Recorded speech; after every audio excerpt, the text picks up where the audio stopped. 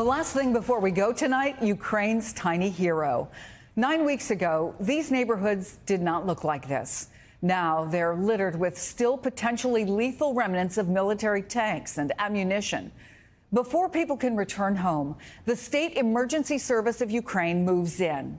And serving at their side, meet Patron, the adorable Jack Russell Terrier saving lives in Ukraine. He works with the rescuers in the northern city of Chernihiv, sniffing out Russian bombs. Wearing his protective vest and relying on his keen sense of smell, Patron has helped defuse nearly 90 explosive devices. And ever since the savvy Ukrainians shared Patron's story, he's gone viral, gaining fans all around the world. The 2-year-old pup is even inspiring paintings, drawings, and cartoons that show him hard at work or just posing in a hero stance.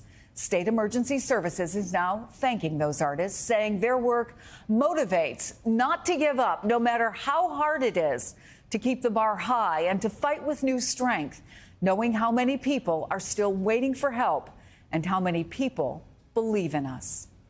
There are reports Patron is rewarded each night with a little motivation of his own, a serving of his favorite food, fresh cheese.